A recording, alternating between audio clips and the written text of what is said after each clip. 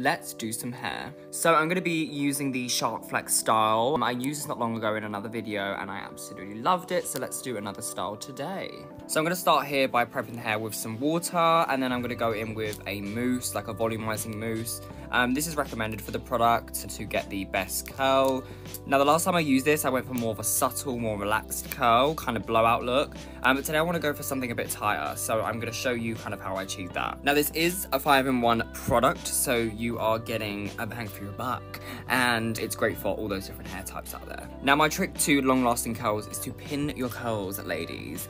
You can either use these pins or you can use bobby pins, whatever, but as long as it's in this kind of formation, very easy to do. Leave it for some time. I left it 15 minutes. Ideally leave it for longer. It is gorgeous. Now, this only took me 20 minutes, if that. Now, honestly, I just love how quick this product is and how easy it is to use. It's great for beginners.